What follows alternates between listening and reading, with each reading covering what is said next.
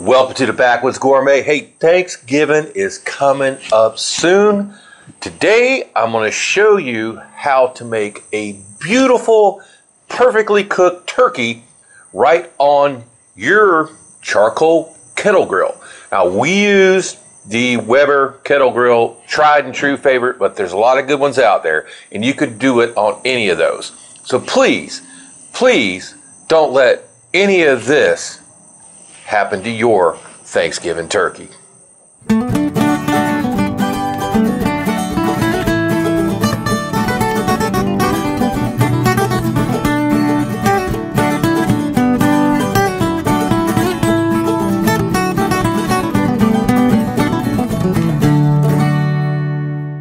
I know, those are all tragedies, you know. Deep fried turkey, if done right, could be awesome. It really can. I've had some good ones. I've had some bad ones. And I just know too many people that have had that problem with the fire. Okay. Some of these other bacon fails, I don't know how those happen. But at any rate, if you follow this simple procedure, we're going to show you right here in this video, your turkey will come out perfect every time with none of those fails like you just seen. But what I made that brine, I took 1 cup of this kosher sea salt, mixed that with, that's 1 full gallon, not from concentrate, apple juice. All right, so I just put some of this in here, shook it up real good to make sure the salt was in. So what we done was we put that turkey inside of a bag and put that marinade and that brine mixture in there, and we tied it closed. And we put a whole bag of ice on top of that. We did that 2 days ago. Okay, it's important. 2 days in this brine. So what we're going to do now is just we're going to take them out, dry them off. Oh, he's heavy.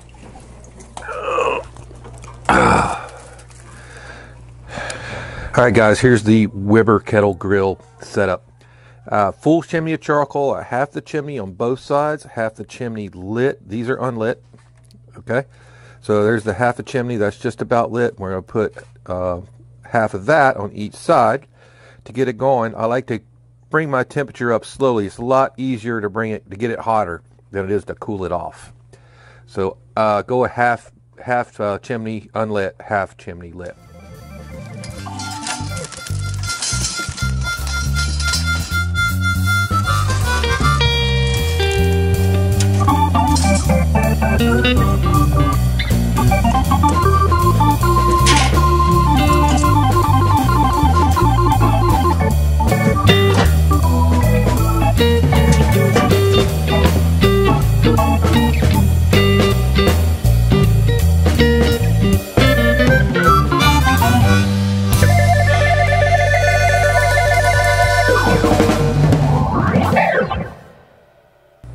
So what we're going to go ahead and do is we're going to go ahead and prepare some veg. We're going to put it in a pan, roasting pan, just like this good old roasting pan right there. And we've got some broth, some nice chicken broth from Better Than Bouillon base. And we're going to go ahead and make a bed for that turkey to lay on when it's in the grill.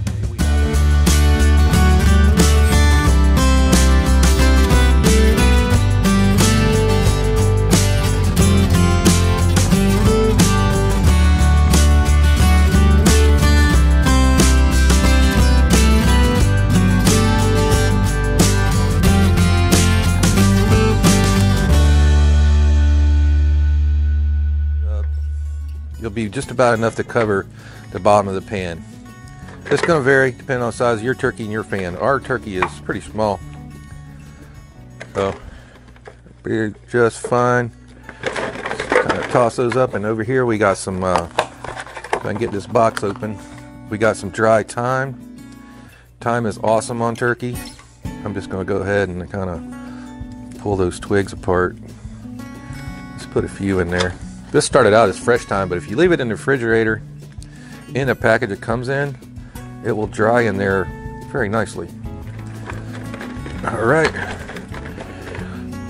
Now, into that, got about 4 cups of chicken broth. And this is from Better Than Bouillon. It's been sitting here. Now let me stir a little bit. All right. That's going to be the home for our turkey for about the next 2 hours over on the grill. So again, this pan here serves two purposes. A, it's going to keep our breast meat from overcooking on our turkey, and B, it's going to be a basis for a really kick-ass gravy we're going to make afterwards. So the last thing to go into this concoction is our turkey neck. Kind of put him down the side, and then we want our giblets. Looks like we didn't get much this time. We got a gizzard. So there's a gizzard in there, and you can also use these to help prop up your turkey if you need to get them to balance up in there.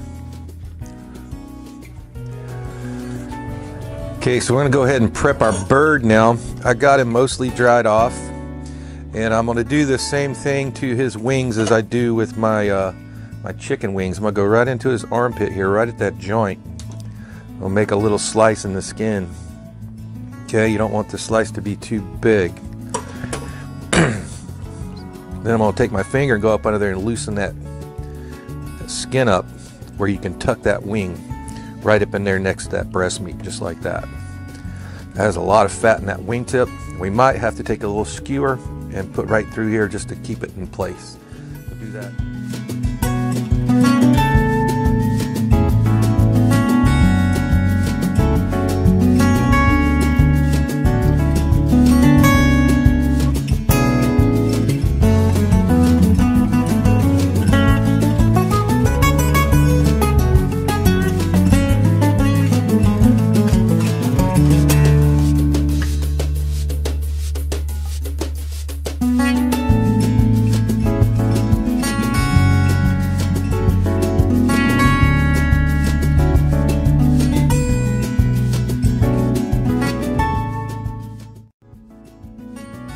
Alright, we're just going to season the outside with Seminole Swamp seasoning.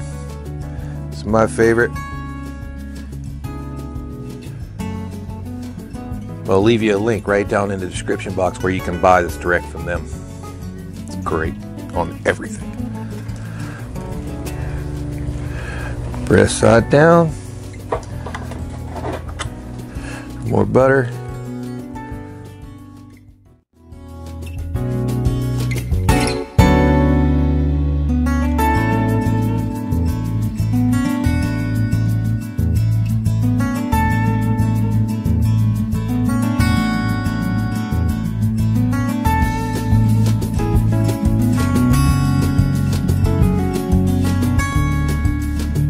All right, grill's setting perfect, 300, right where we want it. We'll take our bird, we'll put him right down the middle, and right in the center. Both of those piles. He's sitting. I did pin his elbows back there with the skewer too. So what we need to do now is we want to introduce a little bit of smoke right at the beginning. So I got some. Either some Jack Daniel's whiskey barrel smoking chips. Haven't tried these yet, I just opened them up. Somebody gave this to me for a gift last year. So just on one side, it'll be fine. That'll start giving us a nice smoke. Let's get that lid back on so our heat doesn't creep up on us. It's home for the next 2 hours.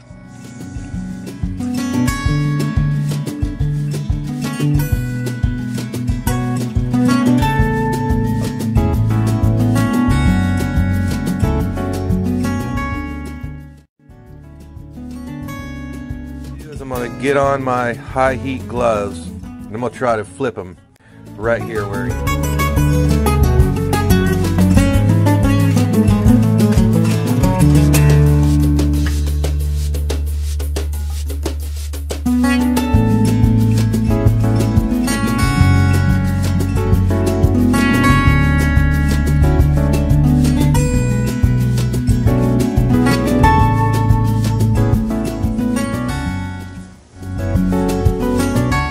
Alright, so I'm right in the side of the breast, thickest part, 165, that's perfect, color looks awesome. So let's go ahead and get it off. And we'll start making our kick-ass gravy.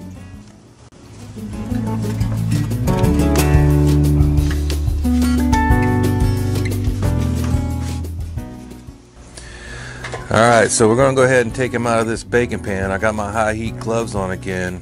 I'm going to try to be very, very gentle with him. Do not want to mess with that skin. I'm going to let any moisture that's in him kind of drain out. Bring him right over on our other stainless steel pan, because now we need to strain this to start our kick-ass gravy. So he's over here. We're going to go ahead and tint him loosely with some aluminum foil, shiny side toward the meat.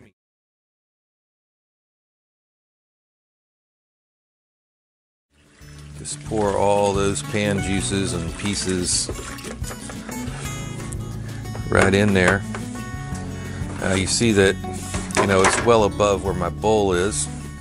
So I have another bowl right here standing by, and I'm going to lift this strainer. Let most of that go in there. Then we'll put it right over here. That's going to catch the rest of the juices, and it's going to allow that to cool down. And then we're going to pick that meat from that neck, which will go back into our kick-ass gravy. So while all that separation process is going on, I'm moving all of my charcoals now to the center of the grill. We're going to need some heat over here for our gravy.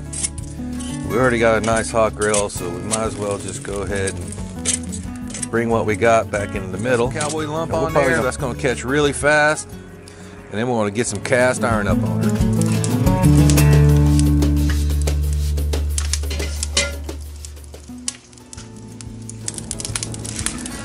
Okay, that did not take long for that to get up to heat. So what we're going to make first is a roux, and that's just going to be equal parts flour of butter, 3 tablespoons of butter.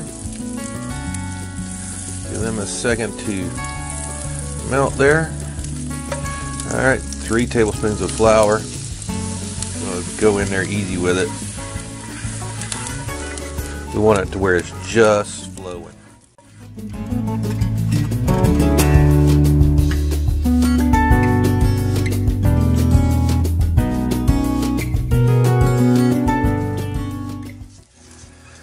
Okay, so that roux is nice and brown now.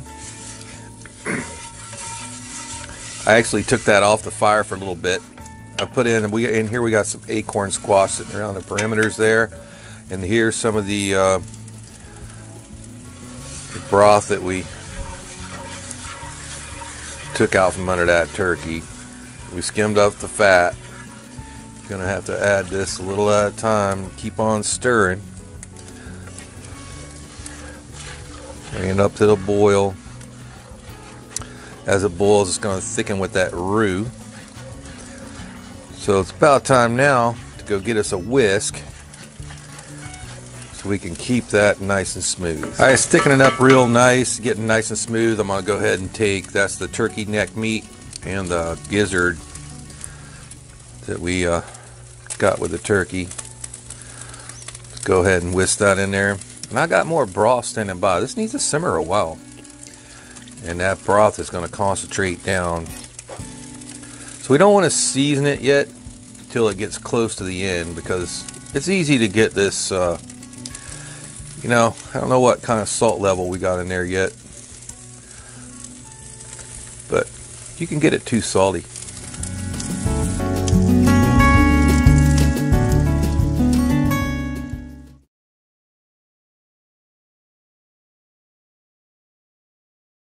All right, we're going to get ready to carve this guy. First thing I want to do is pull out these skewers that we put in those wing tips.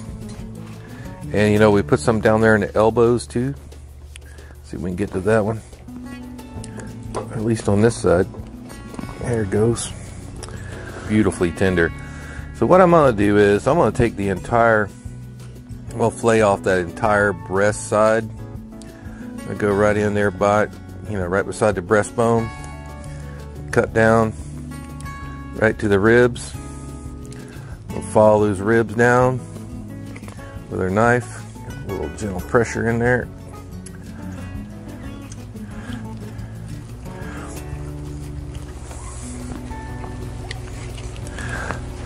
All right. I'm going to come in here, right beside it, above that wing joint. Cut all the way through. lateral line all the way to the ribs. All right, I'm just going to peel that right. Ooh, wow, that's really hot still. Said we're going to peel it, but I'm going to get it there in a knife. Take that right off. I'm going to move that right over to our cutting board.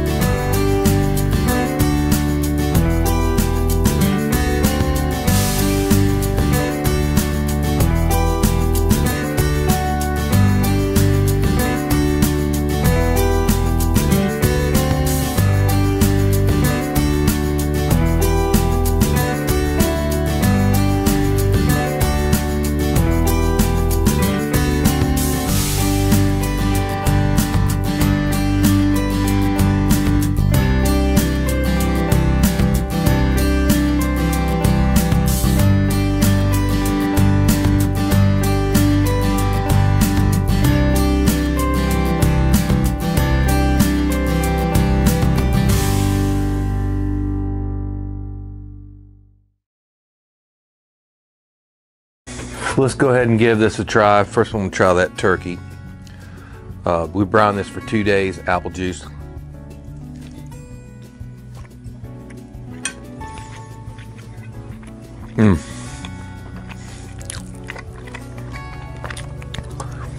Moist, tender, just a slight bit smoky.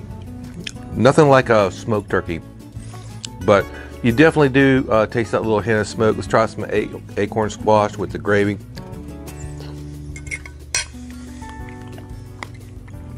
Wow, homemade bread and gravy.